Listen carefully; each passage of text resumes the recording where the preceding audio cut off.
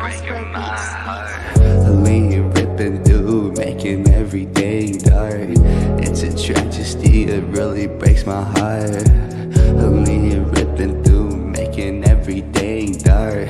That day the hurricane hit and messed it up, putting people on their feet, putting people on the streets, left them feeling defeat. Now I sit here and I preach and hoping their family finds their hope.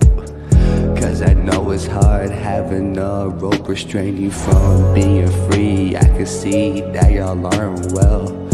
You don't gotta tell me they was just being their selves. Now their pictures are sitting on the shelves, collecting dust, and I must say I hope and pray y'all find the right way. Cause that day there was washed out roads as the mud remains, as the pain rises, as there's people crying, as there's people dying, as there's helicopters flying, as there's people trying to find their loved ones. That shit is no fun. This tragedy is really breaking my heart, ripping through these roads, making everything dark. Helene just touched down, making her mark.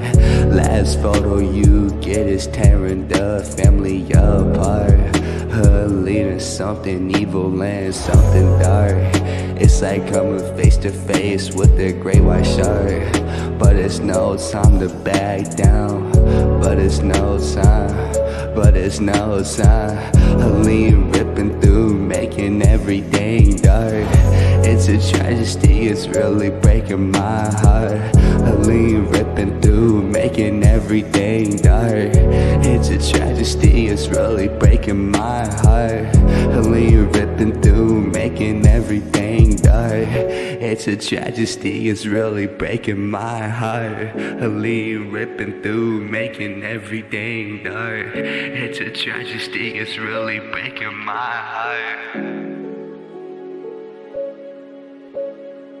We begin tonight with a spiraling emergency after Hurricane Helene, the mounting death toll, at least 182 lives lost, hundreds still unaccounted for. This morning, rescue teams in North Carolina searching for the missing.